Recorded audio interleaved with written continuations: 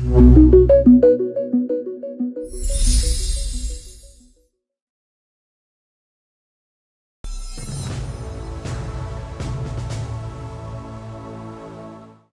selanjutnya, pemirsa, sidang lanjutan pembunuhan berencana Brigadir Yosua dengan terdakwa Ferdi Sambo dan Putri Chandrawati mendengarkan kesaksian sejumlah mantan anak buah Sambo. Sambil terisak, mereka mengungkapkan kekesalan terhadap mantan atasannya. Mantan Kepala Bagian Penegakan Hukum Kabak Gakum Provos Div Propam Polri, Kombes Susanto Haris dihadirkan sebagai saksi pada sidang kasus pembunuhan berencana Brigadir Yosua dengan terdakwa Ferdi Sambo dan Putri Chandrawati Selasa kemarin. Dalam kesaksiannya, Susanto Haris merasa 30 tahun pengabdiannya di Polri menjadi sia-sia karena kasus ini. Ia harus menjalani penempatan khusus selama 29 hari dan dijatuhi sanksi demosi atau penurunan jabatan 3 tahun. Karena itu dengan mata berkaca-kaca, Susanto Haris menumpahkan kekesalannya dalam ruang sidang.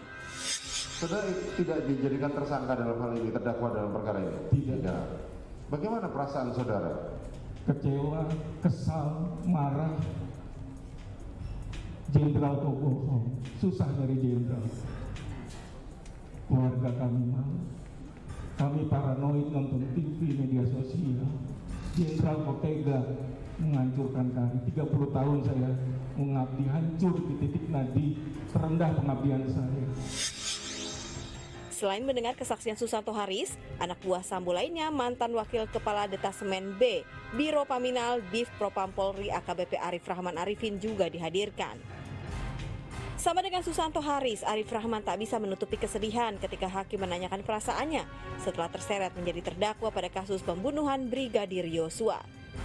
Sambil menahan tangis, Arif menceritakan nasibnya usai dipecat secara tidak hormat dari keanggotaan kepolisian. Sedih yang mulia. Kenapa sedih? Ya, saya hanya bekerja aja yang mulia. Bagaimana? Hanya bekerja yang mulia. Hanya bekerja saja. Siap.